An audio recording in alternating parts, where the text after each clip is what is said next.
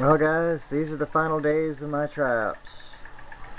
They've been moved into my regular 10-gallon tank.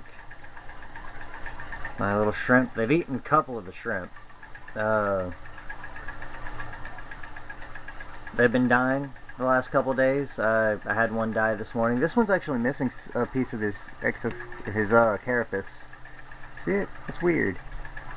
But yeah, they're at the end of their lives, so they're gonna be in here terrorizing my other fish for a few more days, maybe at most. But yeah, they've had a good run. They've laid a couple eggs. They're still laying eggs, actually. Yeah, well, it's been fun. This is the end of their lives, and it'll be a long time before I go back to Triops. But yeah, y'all take it easy.